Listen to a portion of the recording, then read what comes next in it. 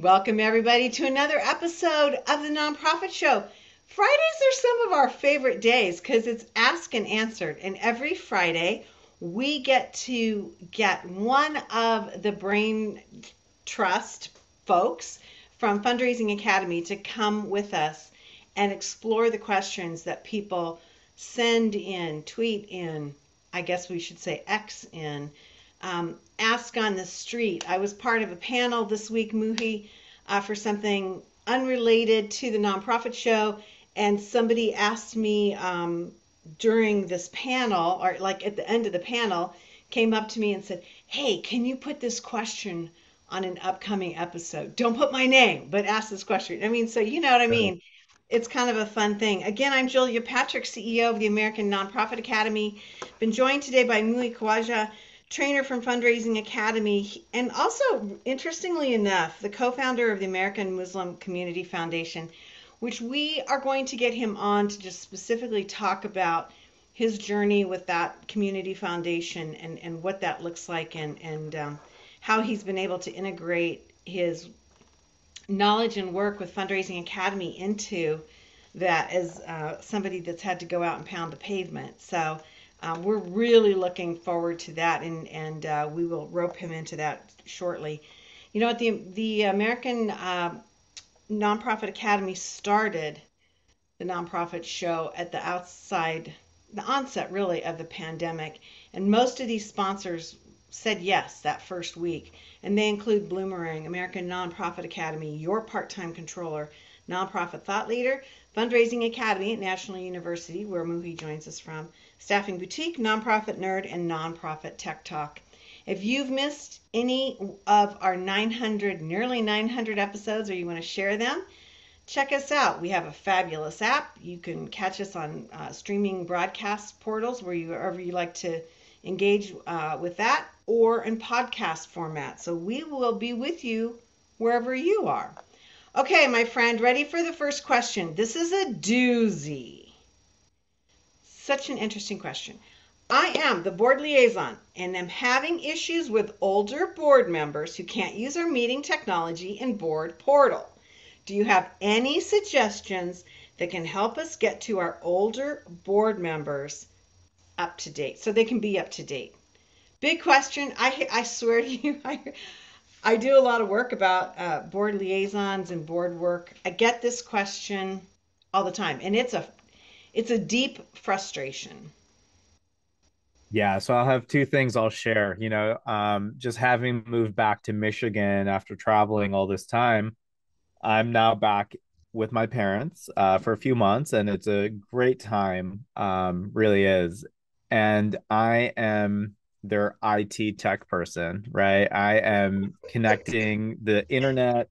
I'm making sure their devices are up to date, and I am making sure they can print wirelessly. Mm-hmm. Um, all of the things, right? So sometimes it just takes that hand holding approach and saying, why don't we grab a coffee? We'll log you in. I'll show you how to access everything.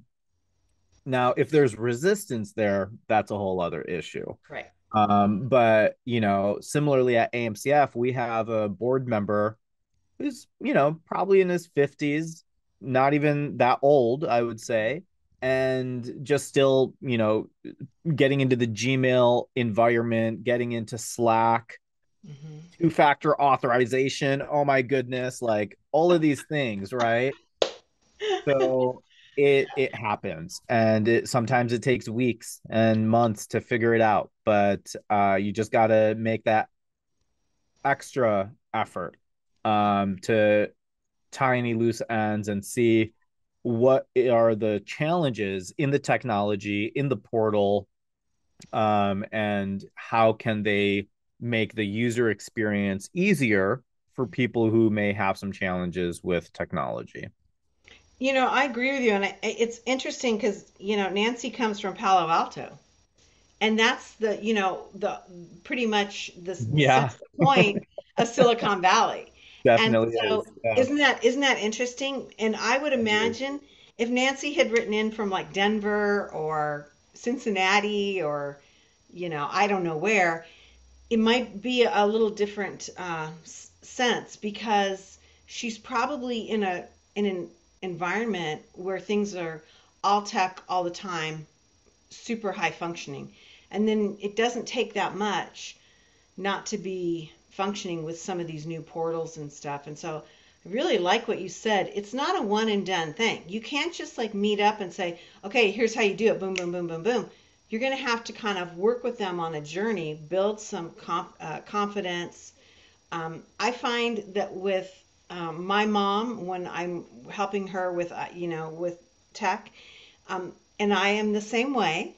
Uh, I like to write everything down. I like to write the steps down so that I can go back to my notes and refer to it. It's not a, quick, I'll just show you and it's going to be, seated in the brain. So it is a process.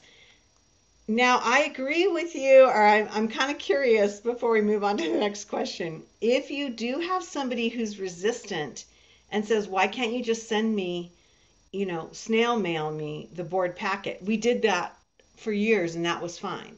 How do you navigate that?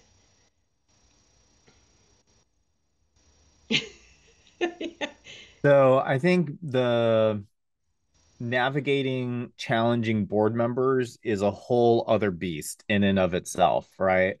It's the personalities involved. Maybe you're just not the best person on the staff to deal with it.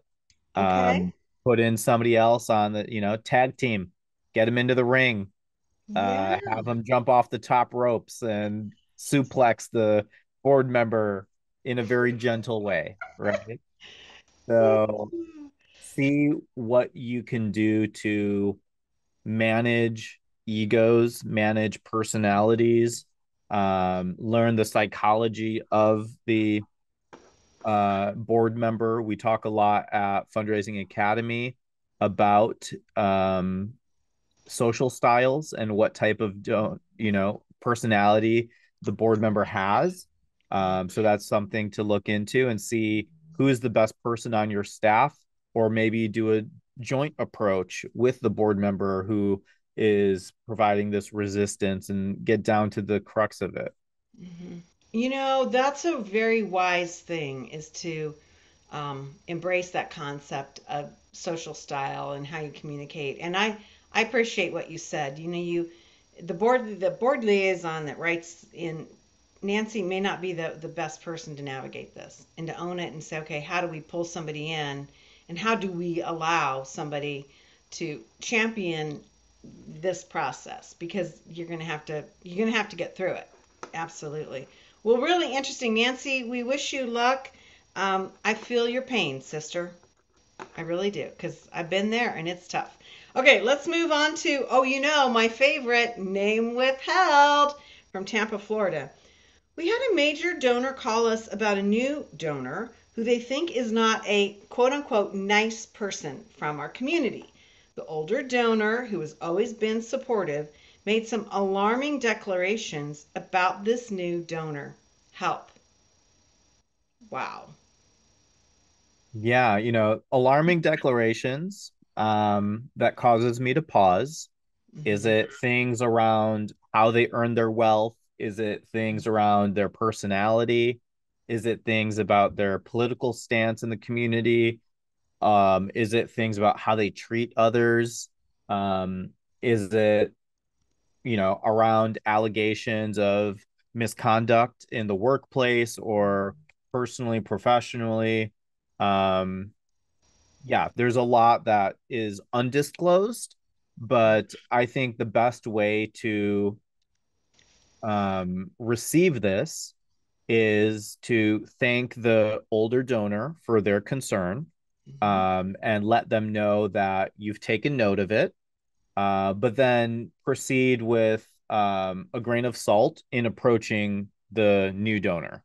And maybe just have that in the back of your mind, but don't let it affect the relationship with the nonprofit unless it is really alarming.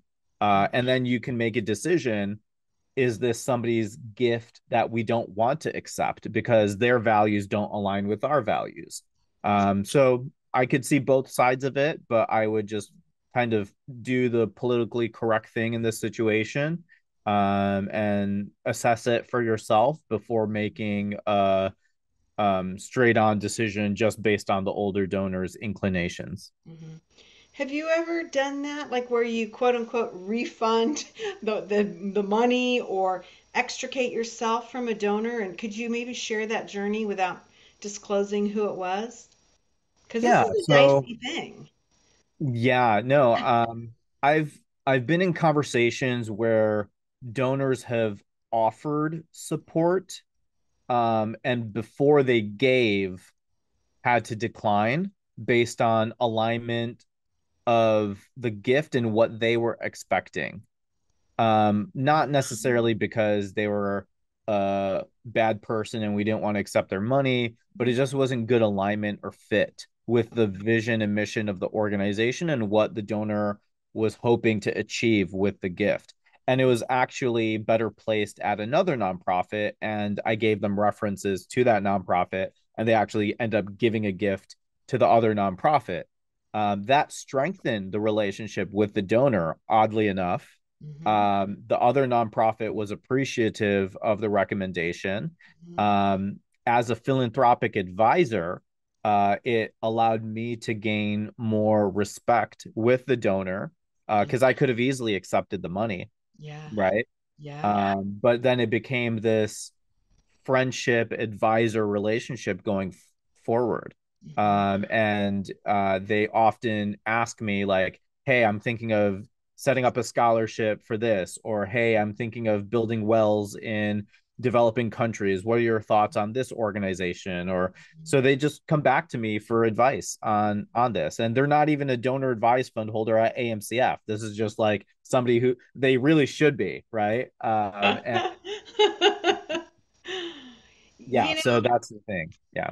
so two things come to mind. If you think about the cause selling cycle that Fundraising Academy works on, the very two first pieces are discovery, research, really looking. You're not even thinking about asking.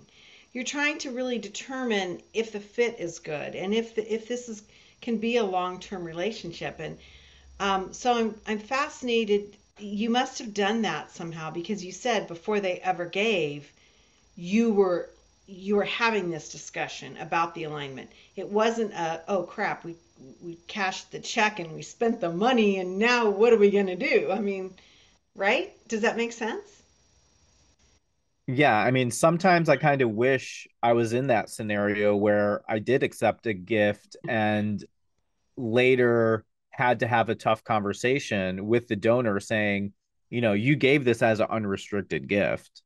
Hmm. And then now you're saying after the fact you want it to go towards X, Y, and Z. Right. um let's have these conversations prior to you giving. Like, I'd love to have that conversation with a donor as a teaching moment to share, like, you can't be giving with strings attached. Hmm. And also hopefully being able to then benefit the organization still in unrestricted giving. Hmm. um so I can see it go both ways, and I can play a hard line on behalf of the organization and on behalf of the donor. So, um, yeah, but It's I definitely agree. Having these discovery meetings, asking the right questions, getting clarity on what they want to support, and matching that with the mission and vision of the organization is super critical. hmm Well, and I think, to take this to the next level, I've personally been involved as a board member with a named part of a large campus for our nonprofit, where something untoward happened with the naming right, the person who a big part of our campus was named after, and there wasn't what we used to call the bad boy clause in the MOU, in the memo of understanding, or the contract that spelled out how you extricate yourself from certain things. Tough lesson learned because it ended up being played out in the media, Yeah, right? and another reason why gift agreements are so important. Yeah. Yeah, I mean that's like a whole nother thing. Well, name withheld. I think Muhi has given you some great advice, And hopefully, we will help you along that journey. Check back in with us. Davita from Colorado Springs, Colorado writes, who takes the lead in making sure that board members fulfill their board service requirements? We have some on the board who say it is the board chair, and others think it is the CEO. We could use some guidance on this. Uh, Muhi, when I first got this, I thought it was probably more like the give or get, meeting attendance, filling tables at certain events, so I'm thinking that's part of that board service requirement, and who monitors and who manages and who enforces it. Who's the hammer that comes down on that board member? It's a good question. Yeah, Davida, it'd be helpful to know what's your role within the organization. Are you a board member? Are you a That's true. staff member, a CDO, someone on the development team, or the CEO yourself? So, um, you know, part of me wants to say the onus is on the board member themselves. They should be signing an agreement. They should be understanding what the requirements are. The bylaws should clearly dictate what these requirements are for the organization, and board members knowing their term limit, what the minimum gift that they're giving should be, and how they show up and serve on committees within the organization. So if they and we have had board turnover at AMCF. We have had low engagement at other boards that I've been part of at organizations. Um, People love to help, but they also bite off more than they can chew. Yes. That's just common fact. Right. And I think working with these board members should be a joint effort because the board chair is likely their peer. The CEO reports to the board, Right. right? So they can have some authority in the situation, but I think the board chair really needs to lead by example and enforce the requirements. The advice can come from the CEO, yes, and maybe stronger in a joint way, but it won't be as effective if the board chair is not owning it in some way as well. Yeah, I kind of fall along the same lines as you. I mean, first and foremost, this needs to be structured, communicated, laid out, and there needs to be an agreement. And those agreements, I believe, should be managed every December prior to the next year. A lot of organizations wait until January, and then it's like March by the time everything comes in. It's like, no, do it the year before so everybody understands moving forward for the year. And Muhi, you've heard me talk about it. I'm a big proponent of a board liaison. And so I agree. I think that the board chair is the one responsible for this. But the board liaison should be that person tracking it and doing the gentle reminder or asking, where folks are, that kind of a thing. Especially if you have an organization. I was working with somebody last week and they told me they ran 5 boards. So they had the main, board of directors, and then they had basically auxiliary boards, right? And I was just like, I actually said, well, kill me now. I don't know how you can do your work and run that many boards and have all these, filtering aspects of what they need to be doing without some sort of major support. Yeah, it's a very interesting question and it needs to be spelled out. I think also, ahead of the game so everybody knows whose responsibility it is and they can navigate it so it doesn't get to be a bigger problem, right? At the end of the year, you're like, wow, Sally, you were supposed to have done this, and that, and you didn't. It's a little late, right?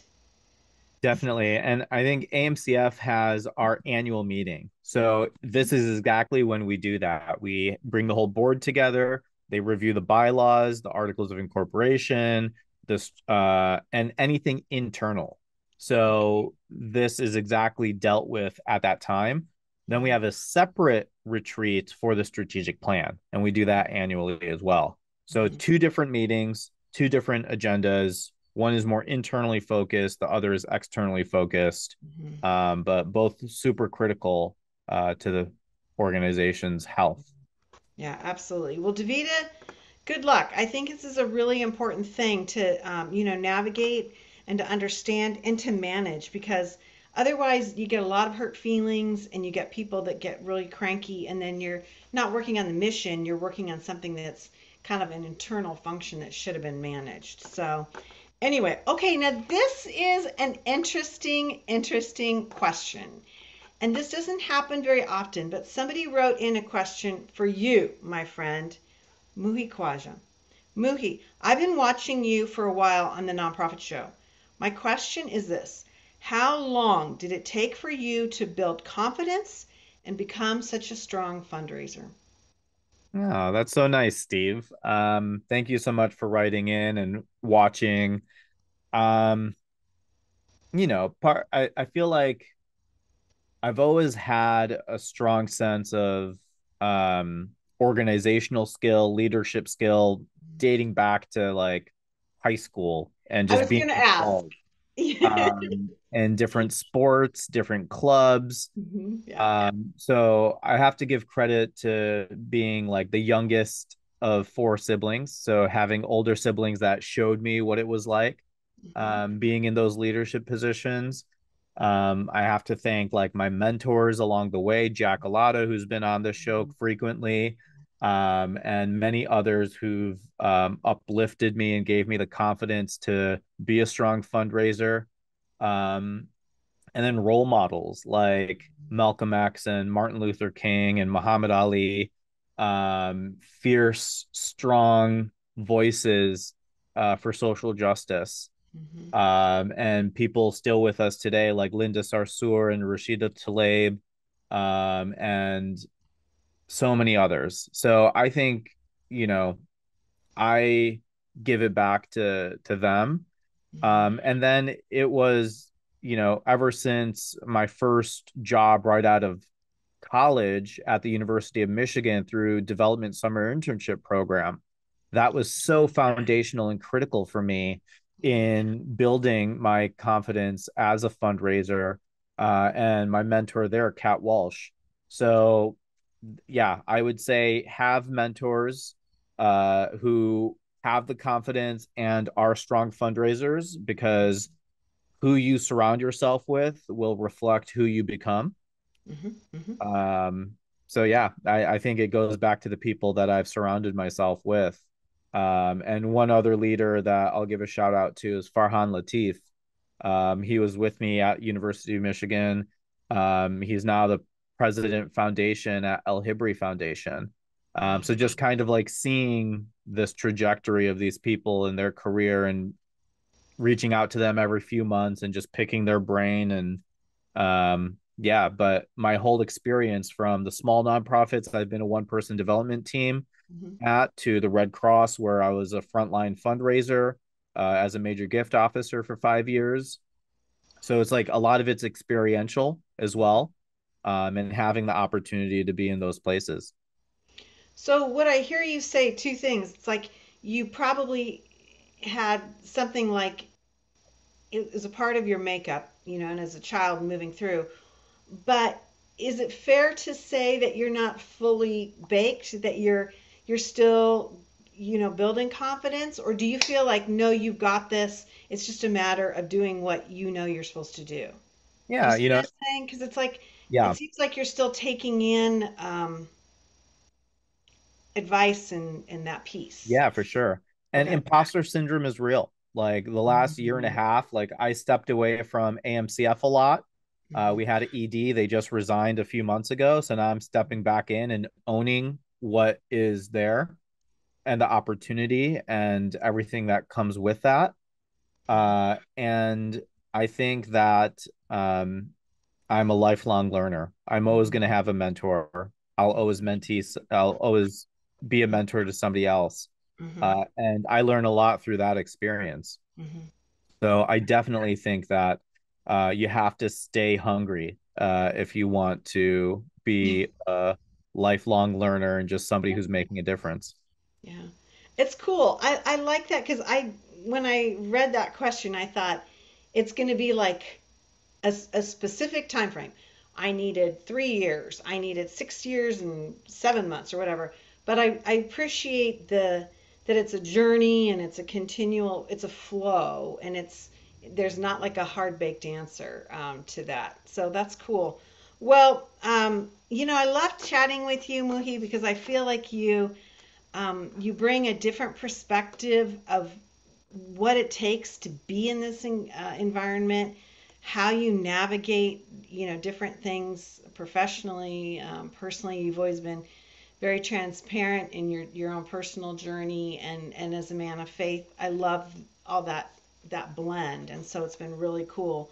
And it continues to be cool. Muhi Khwaja, a trainer with Fundraising Academy, co-founder of the American Muslim Community Foundation. Such an interesting journey that you've taken and that you continue to do. In the green room chatter, you were talking about all of the amazing places that you've been just in the last like 15 days. It seems like, talking and serving on panels and sharing your knowledge and your wisdom. So we thank you for that, Muhi, from our sector. It's really a powerful thing that you do and that you share. Again, we want Pleasure to to be thank. here. Thanks. Oh, and it's amazing. I always put myself on when you're going to be on. I'm always like, I want to be the one that talks with him because I'm fascinated. Hey, everybody, we have amazing sponsors. Bloomerang, American Nonprofit Academy, your part-time controller, nonprofit thought leader. Fundraising Academy at National University, Staffing Boutique, Nonprofit Nerd, and Nonprofit Tech Talk. These are the folks that join us day in and day out. And I know Muhi knows this, but you as our viewer or listener might not realize these amazing sponsors of ours. They don't exert any editorial control, so we can talk about what it is we feel like we need to talk about. I mean, Muhi, you made the comment early on in today's episode about unrestricted funding, and in some ways, our sponsors are like that to us. They trust us, and we get to really chat day in and day out across the board, so many different things. And so that's really an amazing thing that they partner with us. So, Muhi, it is now Friday, as Jarrett Ransom, the nonprofit nerd, would say. We're going to hopefully get some rest, and then we will hit it hard again on Monday. And as we like to end every episode of the Nonprofit Show, we want to remind our viewers, listeners, our guests, and ourselves to stay well so you can do well. Muhi, thank you so much. Have a wonderful weekend.